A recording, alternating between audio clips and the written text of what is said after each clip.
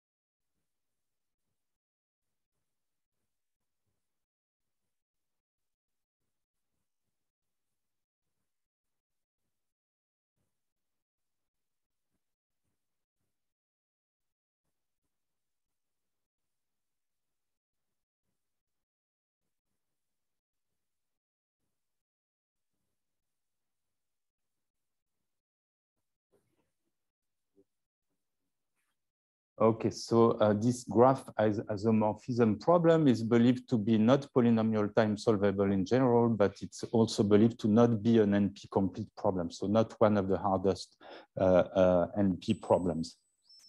Okay, so we are not going to focus on this one, but this provides us some context for our problem, which is graph alignment, which is a relaxed version of that. If you're given two graphs, you'd like to see if they are near isomorphic. So what does that mean? Can you find a labeling of the nodes such that most of the edges get carried to edges, most of the non-edges get carried to non-edges?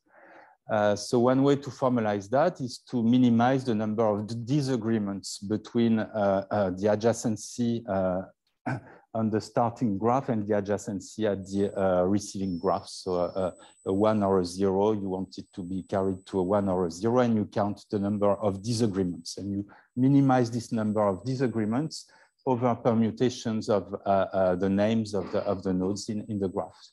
So this you can formalize as a minimization problem over permutations. You either minimize or maximize, depending on how you construct your optimization problem. So you can view it as maximization of the trace of a product of 4 matrices. First matrix A is the adjacency matrix of the first graph. Pi is the permutation matrix associated with one permutation in the symmetric group with n elements. A prime is the adjacency matrix of the second graph, and then pi transpose is again a permutation matrix, the transpose of the permutation matrix you're considering. So this is a permutation matrix associated with the inverse of the permutation you're considering. And so you maximize that over the permutation matrices, and that will give you the best alignment, that will minimize the number of disagreements, that will maximize the number of agreements between your two graphs for this labeling, which is equivalent to a permutation. Okay, so that's what we want to solve. So it's got many applications. I'll go quickly over that, but one application that's been quite well considered is that of de-anonymization of social network data. So say you have one social network data where you know the identities of the individuals, and you have one where it's anonymized. If you can align the two graphs, then you can carry the identities from the non-anonymous data to the anonymized data, and so you de-anonymize. So it's a breach of privacy if you can succeed at aligning graphs. There are other applications where you carry information. In the first example, is carrying identities to an anonymous data set. So you can also carry information from a graph that's, say, a mesh of the cortical surface of a brain, and you may have a reference mesh that has been carefully annotated. You know, this part of the mesh corresponds to that subset of the brain area, so the Broca area or whatnot. So if you have a new mesh of a patient's brain, say, you can align the two meshes and carry the information of one to the other. So there are many such applications. I'll not dwell on that. And I'll jump right away into the setting we consider for analysis. So we look at a synthetic generative model for correlated graphs in which we want to solve this alignment problem. So we love Erdős-Rényi graphs, right? We've heard about them already. You even get to see the faces of Erdős and Rényi, so all is good. So we are going to consider correlated Erdős-Rényi graphs. How does that work? You take the same node set for two graphs, so the vertices numbered from 1 to n, okay? You construct a master graph, which has edges present with a probability P over S. So P is the probability of an edge being present in the end that you want to target. S is a correlation factor. And now you do two subsamplings of this master graph. You keep edges with probability S and you remove them with probability 1 minus S. So you see that when you do one subsampling like that, you get an Erdős-Rényi graph with parameter P for the presence of a probability, the probability presence of an edge. So you do that twice independently. But if S is large, you see that the presence of edges in the two graphs is correlated. So S captures this correlation. All right, and so you don't get to see these two graphs as constructed from this downsampling procedure. You shuffle the names of the nodes in the second graph. And so the game is to deconstruct this shuffling, so to find the permutation that will realign the graphs correctly. Okay, so we know that the ground truth is this random permutation that is a part of our generative model.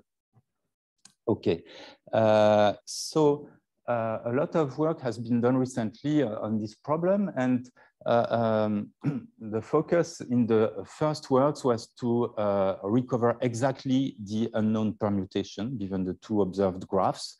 And so in that setting, we know a lot. We know, for instance, the exact condition on the parameters of the model. There are two parameters, basically. There's the probability P of an edge being present in each of the graphs, and S is the correlation parameter. So we know from the work of Kulina and Kiavash that it is possible information theoretically to recover this unknown permutation from the observed graphs with high probability if and only if the product NPS is log n plus something that grows with n, okay? If this is met, you can, by brute force, find the permutation. If this is not met, you have no means to recover it. Then people have looked at the computational phase transition. So under what conditions on the parameter does there exist a polynomial time algorithm that recovers the unknown permutation? So the results have kept arriving over the last 2 years. So the best that is known to date is that there is a polynomial time algorithm that succeeds at recovering exactly the unknown permutation if you have an average degree in your graph. So that's the product n times p, that is power of log n at least, okay? And if the correlation parameter S is not too small, so it is larger than some constant. So that's the latest and strongest result there is, and it's due to Cheng Mao, Marc Rudelson, and the third co-author. So what we get from, in particular, the first point is that there is no way you can recover the permutation if the average degree in your graph is not logarithmic in n. You need at least np of order log n if there is any chance to recover the full permutation. So we'll focus on a harder regime, that is the sparse regime where the graphs have order 1 average degree, okay? And so there's no way we can recover the full permutation, but we'll go for a less ambitious objective. We'll try to recover a part of that permutation. So we'll say we're happy if we produce an estimated permutation that agrees with the unknown permutation on a non-vanishing fraction of the nodes. So that's what we might call the overlap between the true permutation and the one we produce. And so we want to produce permutations from the observed graphs with non-vanishing overlap. So I'll first discuss results about the information theoretic feasibility or infeasibility of this task, and then I'll move on to the polynomial time feasibility of the task. Okay, so an impossibility result first. That's something we did with Marc LELARGE and our jointly mentored PhD student Luca Ganasali last year. If the product lambda times S is less than 1, then we can show that it's information theoretically impossible to even partially align the graphs. So maybe I'll tell you a little bit about how we get to such a result. So there's one concept which is very important in studying this alignment problem. This is the concept of the intersection graph. So remember, we start with a master graph, okay, and we have edges in this master graph, and then we downsample, and so we may keep the edges. So let's say I keep this edge in G1, so Aij equals 1, and I might also keep this edge in the other downsampling procedure. So I don't know if that was a prime Ij, perhaps. So for each such pair of nodes for which I have kept the two edges, I'll say this is an edge of the intersection graph. Okay, so this is just the collection of pairs of nodes for which the downsampling has preserved the edge in both operations of downsampling. All right, and so by construction, we know exactly what this intersection graph is. We start with an Erdős-Renyi graph with parameter G n vertices P over S, all right? We downsample once to keep one set of edges. So we go to G of NP, and then we downsample a second time to figure out whether we keep the edge in the other downsampling. So we eventually get to Erdős-Renyi graph with a modified parameter P times S for the probability of an edge being kept. And I realize I have not said what lambda is. I will take here P equals lambda over n. So lambda will be of order 1, and this is the average degree in both our graphs, okay? So when I'm saying it's impossible to partially align the two graphs when lambda S is less than 1, what I mean is that, so this is lambda S over n, and so lambda S is the average degree in the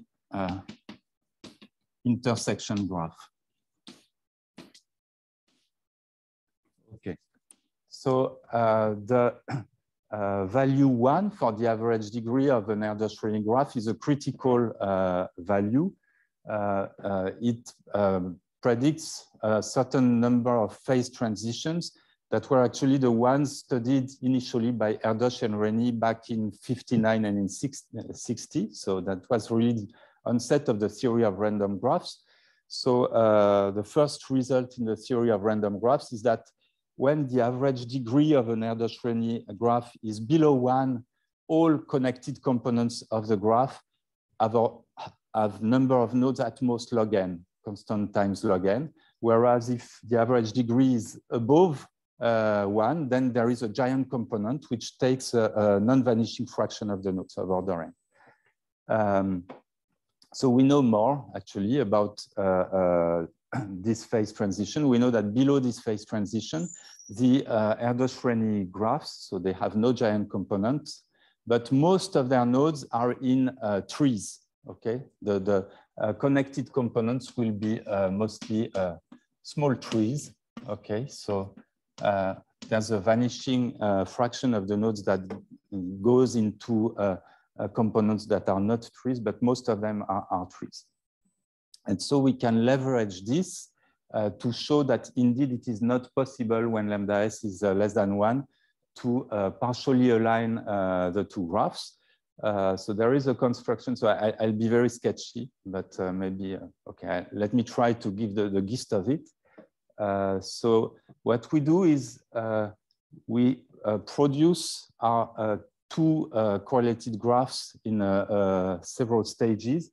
First, we produce a candidate intersection graph, okay? So we know lambda s being less than 1, that it consists mostly of tiny trees with order 1 nodes in it. So given such a random graph, we pick permutations of the node labels that are forced to preserve this intersection graph structure. So for instance, I have Ij, I prime, J prime, and I could take sigma of I equals I prime, sigma of I prime equals I, and so on and so forth.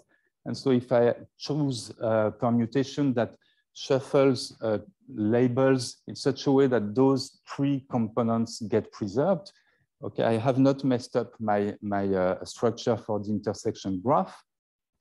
And moreover, with some techniques of so-called Poisson approximation, I can show that I can do these constructions. So pick those sigmas, pick a number of them, a finite number of them, and then I can fill in the remaining edges. And with a non-vanishing probability for each of these permutations, I will not have created extra edges in the intersection graph. So I could create an extra edge. For instance, if I have, okay, maybe this is in the intersection graph. I have Ij, I have I prime and J prime here. And let's say I have K here, and I'll take sigma of K equals K, and then I'll permute those guys. So eventually, if I do the permutation and I had this originally, okay, sorry. I had one edge in the first graph from I to K and one edge in the second graph from I prime to K. After the shuffling, I will get an extra edge in the intersection graph. But this happens with probability order 1 over n. And so overall, the number of new edges that I create is of order 1. And I can use this Poisson approximation technique to show that with non-vanishing probability, I don't create such extra edges. So why is that interesting? It's interesting because when that happens, I know that the distribution of the pairs of graphs that I produce after shuffling by this sigma or before, they will have the same distribution.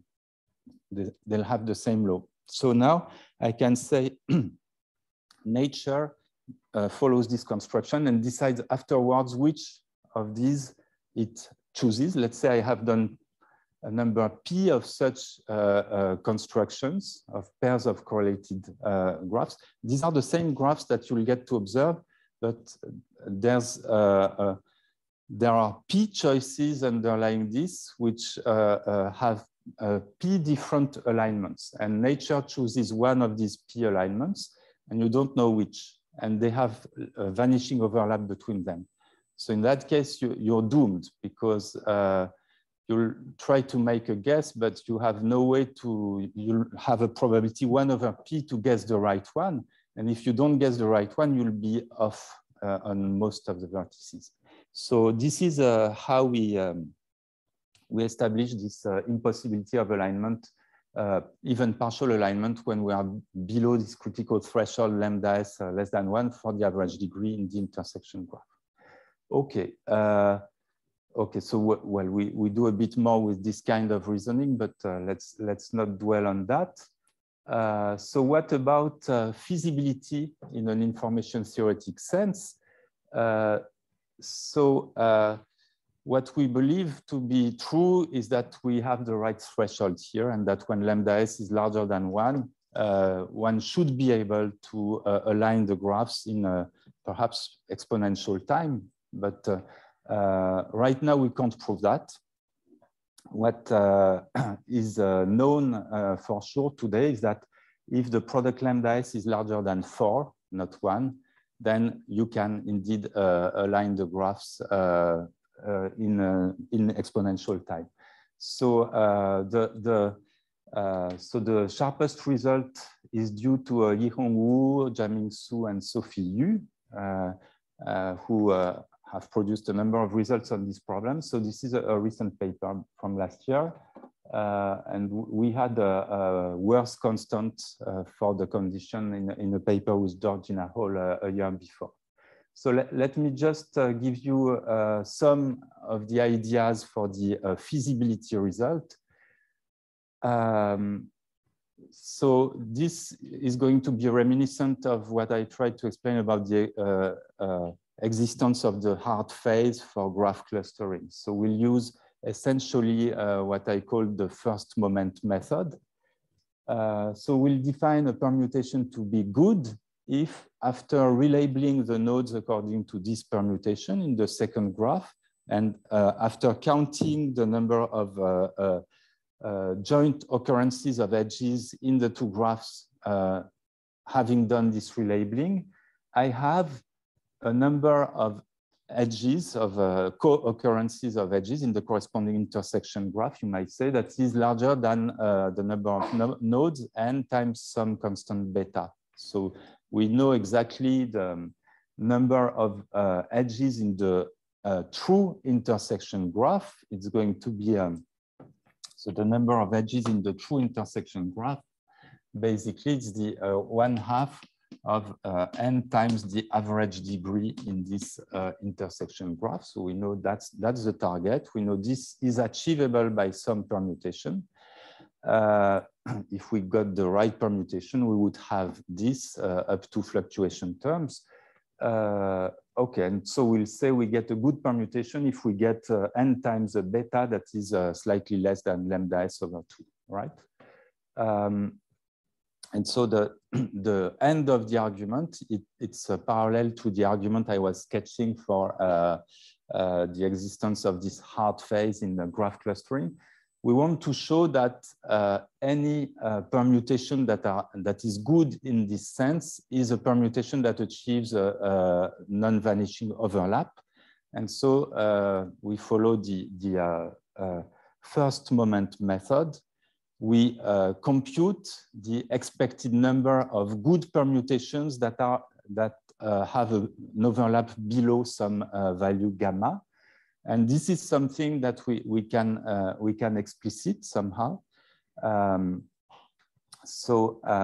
It is a lot of work still once you have gone that far. What is the remaining task?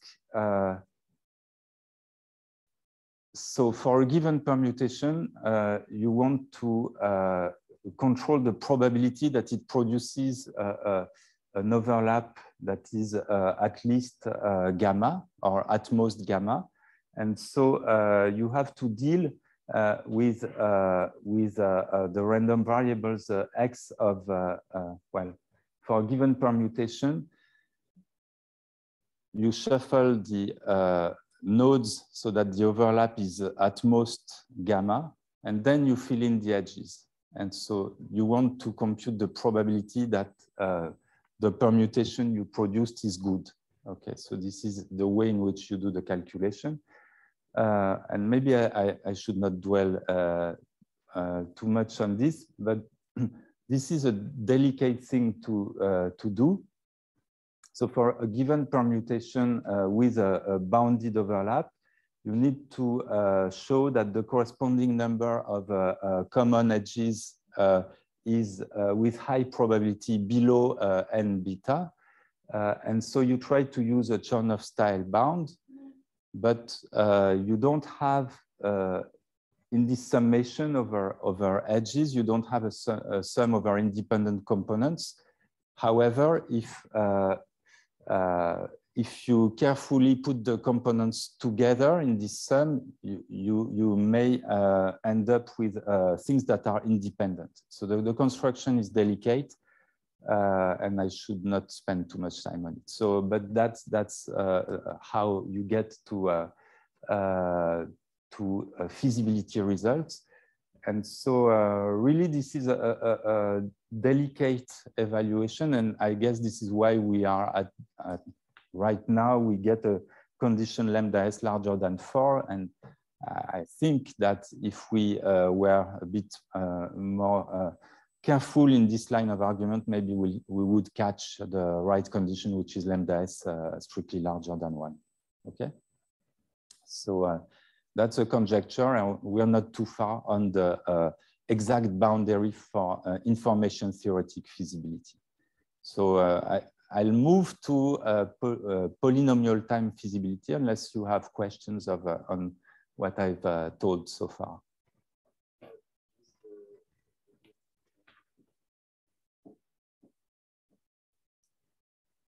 Maybe I'm a bit just tired, but if I want to show that feasibility results, I want to show that there are good permutations, right? Yes. So what you want to, well, you know there are good permutations because you know that the true permutation you're looking for is going to be good with high probability. So you know there are good permutations. What you want to show is that no good permutation produces a poor overlap. So the way that you do it is you will sum over permutations with a poor overlap, and you will show that the probability that any such permutation is good is tiny, and you must show that it is so tiny that after summing over all such permutations with poor overlap, you get something that is still tiny. Okay, so this is in this way that it goes. I understand. Okay. Right. So let's now move to polytime partial alignment of graphs in this model. What's going on this? Well, you should see on the screen the region, or maybe you see it, but no. It's a very light blue, the region where you see it on that one. On that one, it's even better. Yes, that's the conjectured information theoretic boundary. So we have, right, we have lambda. This is the average degree in the graphs that we get to observe. We have S, that's the correlation parameter between 0 and 1. Okay, so lambda S less than 1 is, well, we get, we'll start things at 1. So we get something like that. This is lambda S equals 1. And we believe that the information theoretic limit is given by this line. So we'll start, carving out of this feasibility region, a polynomial time feasibility region. So first with this result. So this result will tell us that there is a triangle. It exists. It has non-empty interior. It is not big, but it exists. And we'll improve that as I proceed. So we have one polynomial time algorithm, which I'll describe in a minute, which succeeds at polynomial time alignment in this tiny rectangle of the triangle, sorry, of the phase space.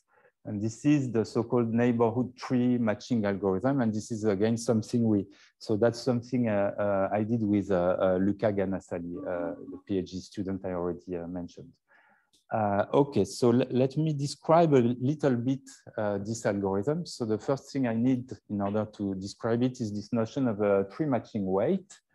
So tree matching weight for us is the following thing: given two trees that are rooted, okay, if I give myself depth, candidate depth D, then the tree matching weight of the two rooted trees is the maximal number of leaves at depth D that I get in a tree that I can write in both of them. So I can find a tree that is a subtree of each of them, and I count its leaves. And so the maximal number of such leaves is for me the tree matching weight between the two. So that's what I'll use in this algorithm. So first remark is that you can compute that recursively. So this is something that is amenable, I mean, to reasonable computations. So if I have those two trees, if I want to compute this weight, what I'll do is I'll look at all matchings of the children of the two roots. I'll start from the tree matching weights to depth D-1 of the corresponding pairs of rooted trees. So for any matching, I sum that, I get a candidate value. If I maximize over the matchings of the children of the two roots, I get my matching weight. So that's amenable to a recursive computation. Okay, so what do I do with that in order to produce an algorithm? Here's the general idea. I would consider any node I in the first graph G1, any node U in the second graph G2, look at their neighborhoods to some distance D, okay? If these neighborhoods are trees, in general, the neighborhoods in sparse Erdős-Renyi graphs are tree-like. So I know this will happen for most pairs of nodes. So if these are trees, I'll compute the tree matching weight of the two neighborhoods, and I'll take large matching weight as a sign that these nodes are good candidates to be matched. Okay. And so I would want to produce a matching that consists of pairs that have large matching weights when I consider their neighborhoods.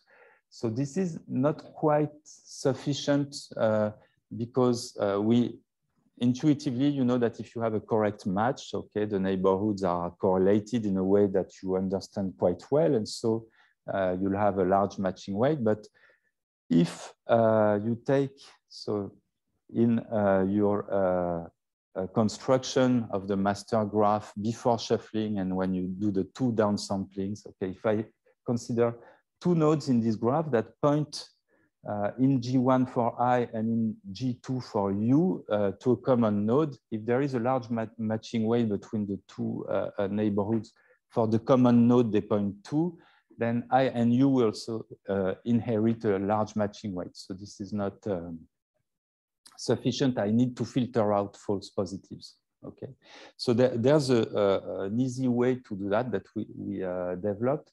We call the dangling tree algorithm. So dangling tree trick, sorry.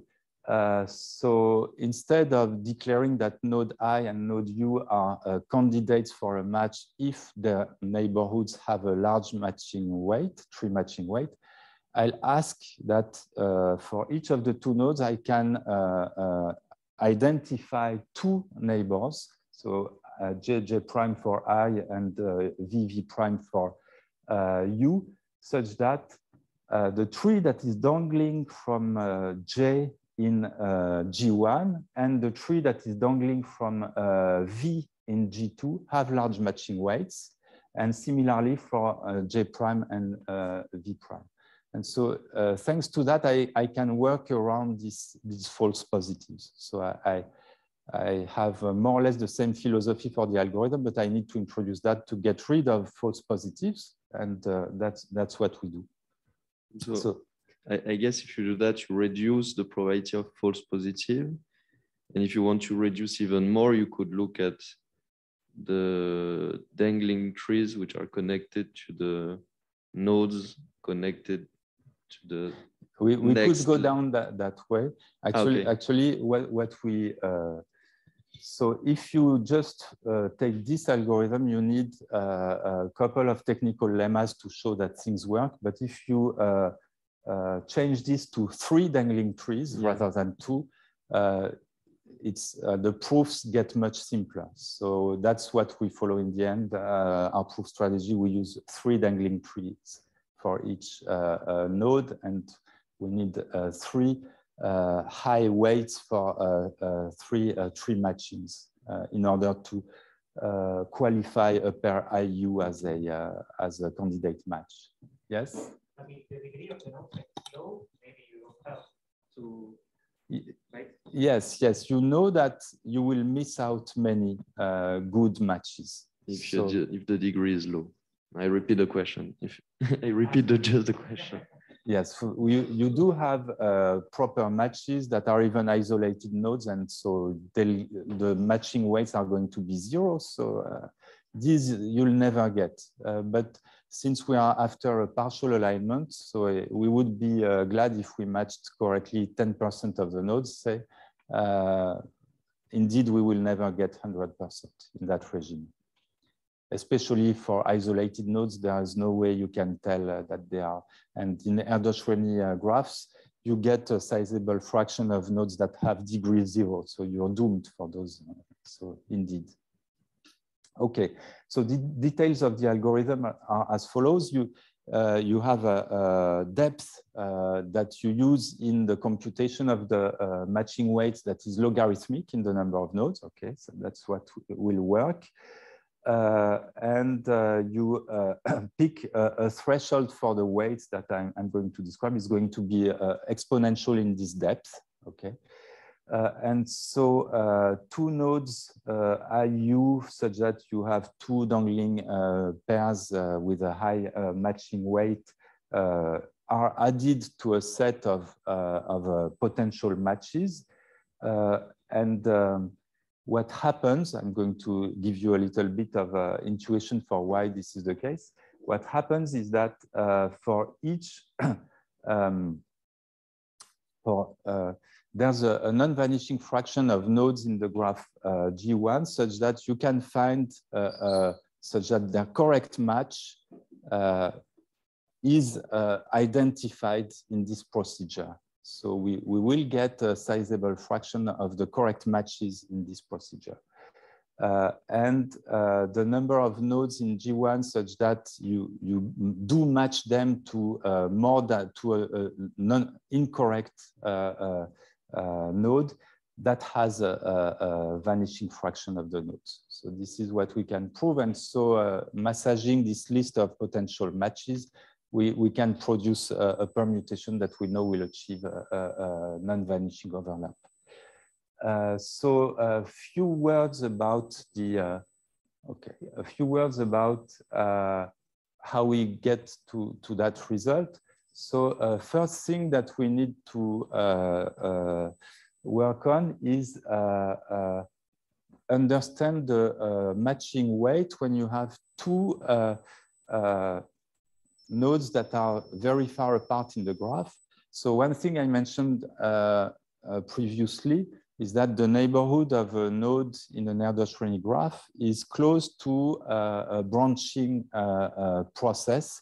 So more specifically, a Galton-Watson branching process with a law for the number of children in each individual that is Poisson distributed with. So then if you try to match 2 nodes that are very far in this master graph originally, the neighborhood in G1 looks like a branching process, Galton-Watson process, and the neighborhood in G2 of the other guy is again like a Galton-Watson branching process, and they tend to be independent. Okay, so we need to understand how large a weight we produce if we consider 2 independent Galton-Watson branching trees. So that's the first thing we do. So you can, by induction on the depth, get probabilistic bounds on those matching weights when you have 2 independent branching trees. And we can show that with high probability, the matching weight of 2 Galton-Watson branching processes that are independent, that have a average number of children that is between 1 and some not so large number lambda naught, this grows like a constant gamma